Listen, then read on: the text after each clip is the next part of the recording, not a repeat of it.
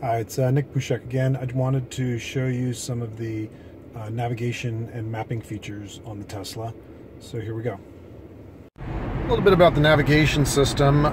One nice new feature when you're either at home and going to work or at work going to home, if you simply just slide the navigation to the right, it senses that I guess I have to go to work now and selects work. Automatically maps, of course, your destination. If I cancel that, and the other option is just to click once on the navigation, you get home and work at the top, which is very convenient, and then all of your recent locations, which is very convenient. So very easy, quick access.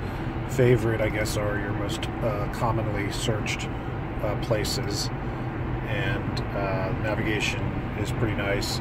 I do have to say that the navigation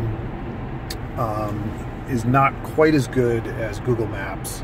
I look at my phone sometimes if I'm in a real big rush to go somewhere, because sometimes it can pick a quicker path. I believe it's using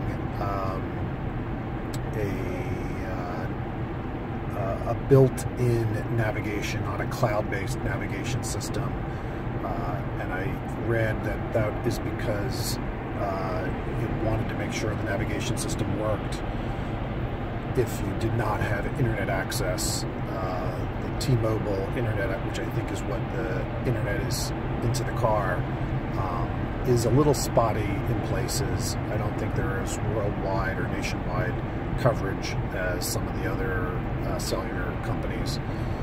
I really wish they would have gone with Google Maps, but it's not too bad. It just doesn't pick the best route. It is using traffic. I do use the mapping system for traffic, and of course you can zoom in, zoom out with just pinch. One of my friends saw me do that yesterday. He was quite impressed. I guess I've just gotten used to it. And so that's a little bit about the navigation. The other thing up here, that's a handy, nice new feature. It will do a trip. It toggles you between trip, north-south, and in the direction that you're going.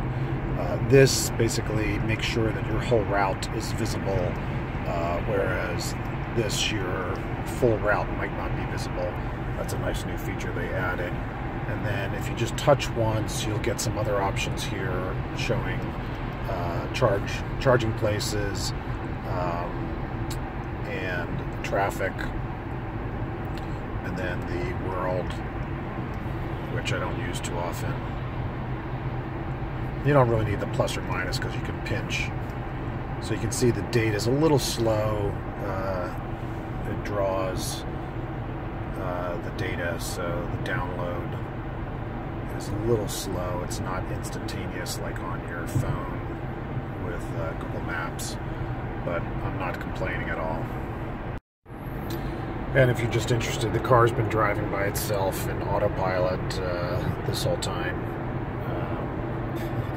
This is my commute down a highway, about 20 minutes down a highway, and I get 20 minutes to do something every day. I'm going to try to get off at this exit here. Lane changed by itself. It doesn't do a lane change off of the highway, so here I'm trying to do a lane change off the highway. It won't do it. I have to take over. Take care.